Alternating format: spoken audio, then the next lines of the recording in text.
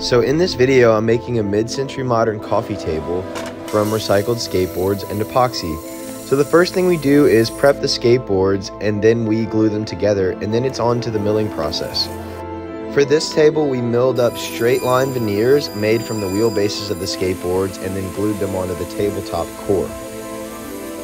After that, I sized the table and then I began working on the border, which was made from live edge juniper wood. I added a chamfer and then began the finishing process for the tabletop using Total Boat's tabletop epoxy. And then I moved on to the legs.